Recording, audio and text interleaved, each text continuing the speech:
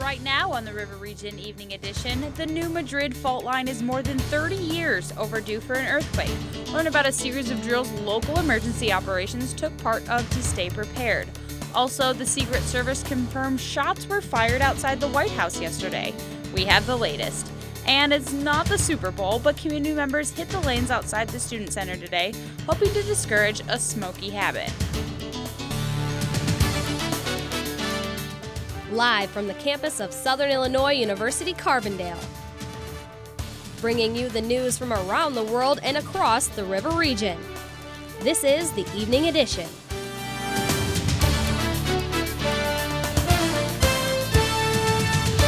Good evening and thank you for joining us tonight. I'm Curtis Sheehan. And I'm Jessica Anderson. The state of Illinois is currently conducting an earthquake response simulation. Evening Edition's Rob Jesselson is in now with more. Rob, what is the state doing in case of an emergency, and how long will it last? Well, today marked date number 2, Curtis, for the earthquake simulation process, and it's emergency operations centers that are conducting these. These EOCs are given specific situations by the state in case of an earthquake, something like a fire at Brush Towers, for example. Once given, it's the job of the EOC to decide what is needed in terms of fuel, water, firemen, and police officers, and all other needed essentials. When members of the EOC decide what is needed, they make the call out to the state for help to receive these needs. Carbondale's EOC is located in the town civic center. Carbondale and the rest of the Southern Illinois region lies near the New Madrid Fault, which can cause an earthquake at any given time. Fire Captain Terrell Kaufman says with the increase in earthquakes, Southern Illinois needs to be ready to respond. Nevada's been having earthquakes lately, record earthquake for that area. So people are pretty wise and, they want to be prepared. So, it's real proactive for the state to do a huge exercise like this. And guys, with talking more with Captain Kaufman, he says the most important thing for people is to have a disaster kit ready with water, food, medication, a battery-powered radio. He says in case of an emergency, it may take up to 72 hours for people to receive help. That's why they are doing these exercises today. Thanks, Rob.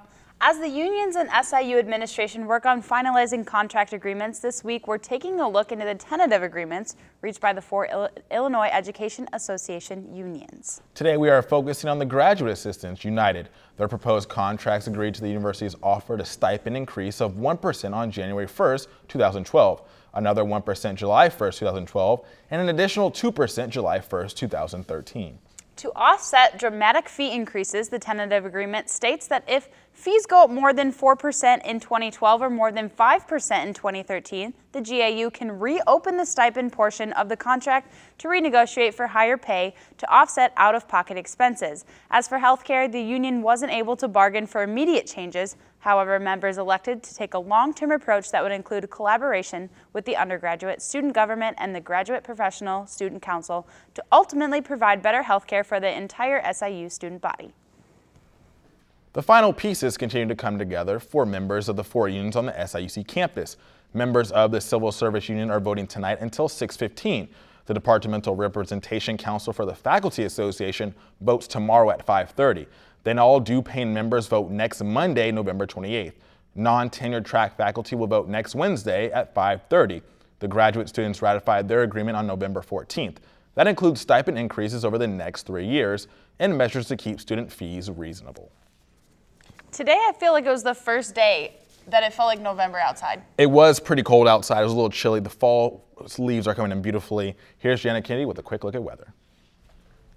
Yeah, it sure was a lot colder today than it has been over the last week, and it's going to continue to be cold. It looks like we may not see those warm skies back again, but the good news is we're going to see clear skies for at least the next couple of days. Tonight we'll see a low of 32 degrees, very chilly, but with clear skies. By the morning we'll see some sun again with a high of 39 degrees, and by midday we'll warm up to 49 degrees. Now we may see some rain coming this weekend. I'll let you know when we can expect to see that rain. Stay with me. Thanks, Jana. Illinois Lieutenant Governor Sheila Simon is asking a state task force to recommend more online training for rural emergency medical providers. Simon says that paramedics and others have often had to pay for their own training. This can include lost wages and overnight travel. The task force will make recommendations at the end of the year. Farmers in Midwestern states are receiving some good news about their farmland. According to 2 new Federal Reserve surveys, farmland in parts of the Midwest are up 25% last year. This marks the highest increase in 3 decades and shows how successful harvests and higher farming incomes are contributing to the surge. Farmers in the southern plains, however, saw a modest increase because of the devastating droughts this year. Poor families face higher income taxes in Illinois than almost all other states even before this year's tax increase. The Center on Budget and Policy Priorities conducted a study that ranked Illinois 7th in taxes for a 2-parent family of 4 at the poverty line, and was ranked 6th in taxes owed by a single parent raising 3 children on poverty-level wages. Even though Alabama had highest taxes for poor families in both categories, the study found that most states don't apply income taxes to families living in poverty. In celebration of the American Cancer Society's 36th annual Great American Smokeout, SIU Students Health Services Wellness Center and other student organizations have joined to host a Go Cold Turkey Bowl. Located on the north end of the Student Center this afternoon, students were bowling using frozen turkeys. All smokers were asked to commit to 1 full day of going smoke-free, and for a donation of $5, that will be donated to local food pantries and shelters. Yeah, we're really just trying to raise awareness and improve people's quality of life. You know, it's really, this age group might not, believe that they're at any risk, but they really The non-perishable food items and money donated will be all going to local food pantries and shelters. People that spend a lot of time playing video games may have something in common with compulsive gamblers. A group of European scientists studied a group of 14-year-olds. Half the kids played more than 9 hours a week of video games, while the other played less than that. Researchers found that kids showed more brain activity when they're losing, a trait also seen in gamblers. Experts say research that could help treat addictive behaviors. President Obama headed down under today for his first presidential trip to Australia. It's a good thing, too, as the Secret Service continues to investigate a White House shooting. You're watching Evening Edition.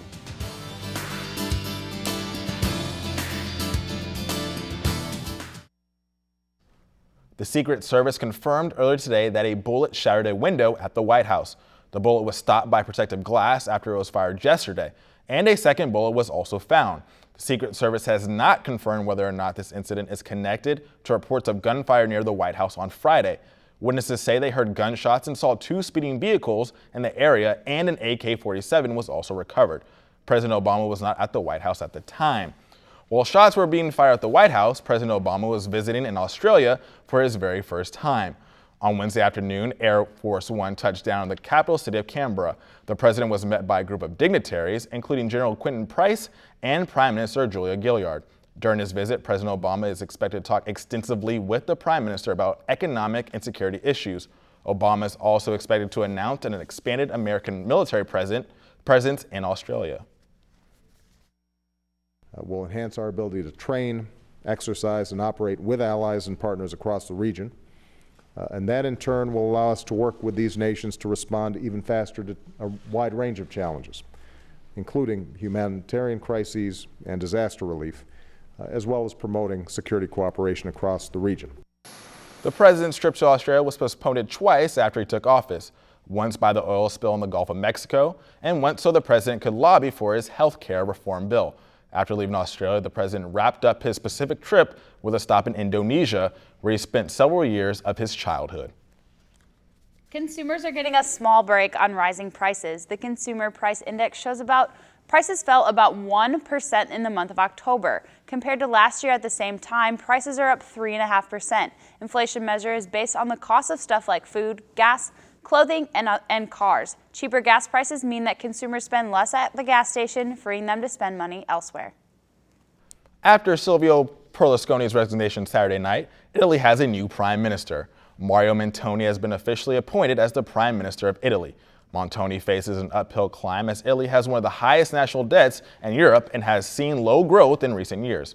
While he believes his government will not last past the scheduled elections in 2013, Monte hopes to improve corporations in the Italian government. And we hope to lead the country, and I will do my best and my government in order to obtain cohesion between the different political factions. Monti went on to say that the Italian government could at any time dissolve his government due to lack of trust. This move makes Italy the second European country in a month to change prime ministers, following Greece's replacement of Lucas Papademos. After a spring-like start to the week, temperatures were down today. Will they continue to drop? Janet Kennedy is in next with your full weather forecast. But first, stocks took a dive on Wall Street today. Here are your closing numbers. Adopting a healthy lifestyle is not only good for our bodies, but also our brains. Cheryl Castro tells us what we can do to help keep the brain young. Experts who specialize in the aging brain say just because we grow old doesn't necessarily mean we have to lose our memory and develop dementia. Making healthy lifestyle changes now can help stave off the faulty thinking and failing memory often associated with old age. So what's the secret? In a word, exercise. It has been shown to be the most important factor in keeping the brain young later in life. Researchers say even moderate exercise, such as walking 3 times a week, can help keep us mentally sharp and increase the size of a brain area responsible for forming new memories. Staying socially active and reducing stress levels are also key to keeping the brain healthy. Engaging in new and fun mental activities, such as learning a new language or taking up a musical instrument, can help keep the brain sharp. Scientists know that both obesity and a high-fat diet raise the risk for dementia, so good eating habits are important. Experts suggest a diet rich in fruits, vegetables, whole grains, and legumes, as well as foods high in omega-3 fatty acids, such as fish, walnuts, and flaxseed. And at your next doctor visit, have your homocysteine levels checked. Research has shown that high readings of this amino acid may double the risk for Alzheimer's. For today's Health Minute, I'm Cheryl Castro. In addition to eating healthy, according to AARP, walking a mile a day also seems to help reduce brain shrinkage over time.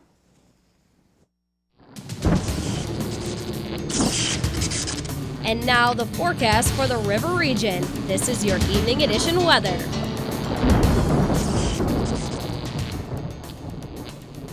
Well, we saw quite a big of a cool down today, and actually we saw temperatures drop down about 20 degrees today, and we saw some breezy skies the past couple of days. That will continue throughout the night. We're going to see winds gust up to more than 20 miles per hour, and even though we are going to have this cool down and these high winds, we will have clear skies as for right now, but on the weekend we could see some showers. But right now we're currently sitting at 48 degrees. Our dew point's at 23 and the humidity is at 37%. Winds are coming from the north at 15 miles per hour right now, but as I said earlier, they can gust up to 20 miles per hour. If you take a look at our almanac today, we saw a high of 52 degrees, a low of 28 degrees. We didn't see any rainfall today, and this keeps our monthly at about 2 inches and 3/4 inches. Now, if we take a look at temperatures throughout the region, well, we can see Belleville and Mount Vernon are both at 46 degrees, Carbondale at 48, and Marion at 50. Cape Girardeau is our warmest spot, and it's at 52 degrees. Now, taking a look at our satellite, we can't see a whole lot of cloud coverage in our area. All the cloud coverage is to the south of us, and that's why we saw all those sunny skies today.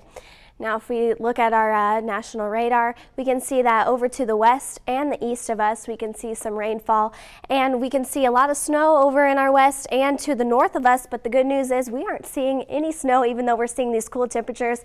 Thankfully, they're not cold enough for us to see any snow. And this system to our west of us, that shouldn't affect us at least in the next coming days. It's going to move south of us, so we will see clear skies at least for the next couple of days.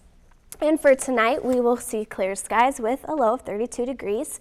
By tomorrow, we'll see sunny skies all throughout the day with a high of 49 degrees. And then by tomorrow night, we'll see a low of 34 degrees with clear skies. Now on Friday, we will see sunny skies again, a high of 55 degrees, warming up just a little bit. On Saturday, a warm up again to 61 degrees with partly cloudy skies. And then by Sunday, Monday, and Tuesday, we'll start to see some showers. But by Monday and Tuesday, we'll get back into the mid-50s. So Jana, what can you tell me about these cool temperatures? I mean, yesterday it was beautiful, it was warm. Now it's freezing. Yeah, it's been so warm. It's felt more like spring. Now the thing is, people are saying how cold it is today, but in the reality, it's actually still warmer than it normally is this time of year. We're seeing about 5 degrees warmer than it normally is, so it's really not even that cold yet. And we're going to see a little bit of an increase, but yeah, it's still warmer than normal, so. All right. Well, thanks, Jana. Thanks, Jana. After Saturday's loss to Ohio Dominican, the SIU men's basketball team looked for their first win of the season last night against St. Louis University. And find out the latest dilemma between the NBA players and the owners. Matt Vanderbilt is now in sports. Matt. The St. Louis Blues are looking to win their 6th straight home game against one of their division rivals. And find out which legendary college basketball coach engraved his name in the history books. I will have all that and more next in sports.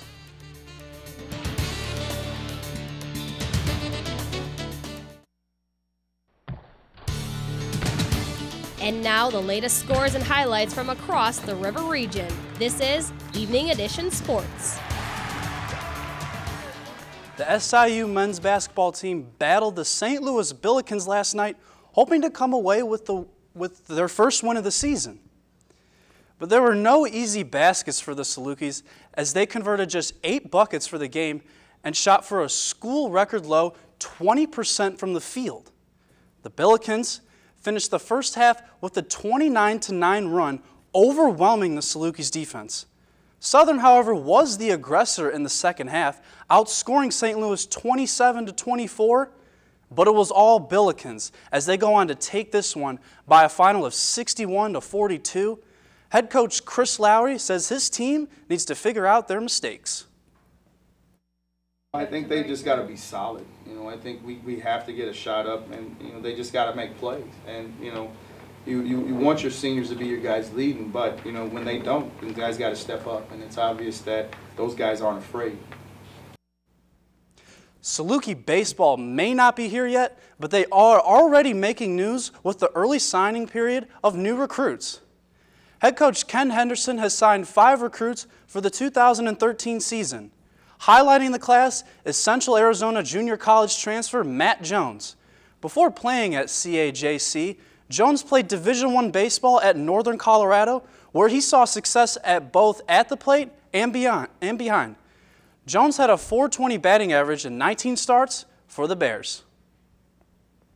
The St. Louis Blues hosted their division rival, the Detroit Red Wings, last night as they looked to win their 6th straight home game. New Cardinals manager Mike Matheny was on hand for the ceremonial puck.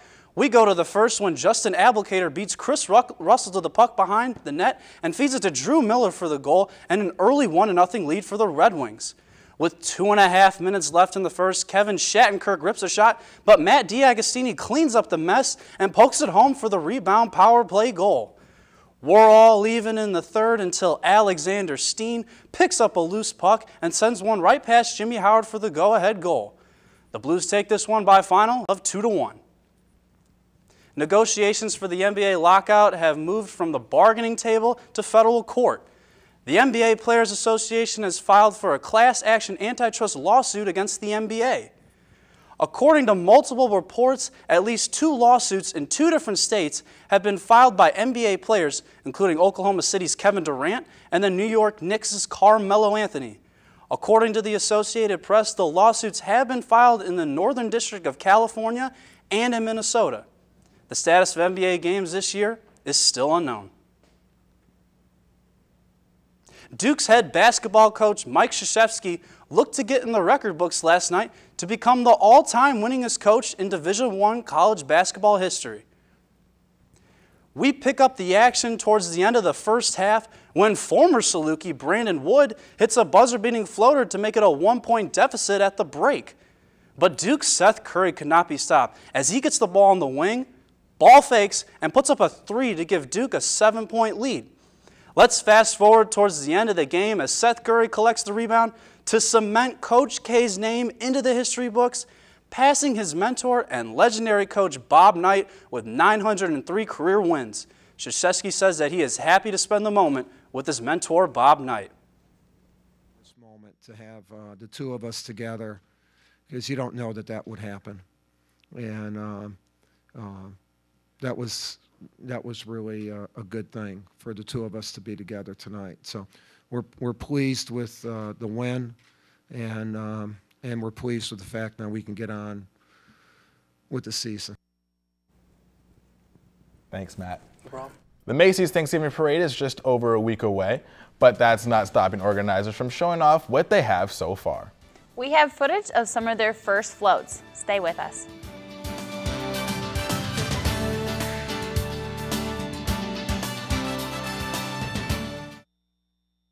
Macy's unveiled a total of 5 new floats for its 85th annual Thanksgiving Day Parade.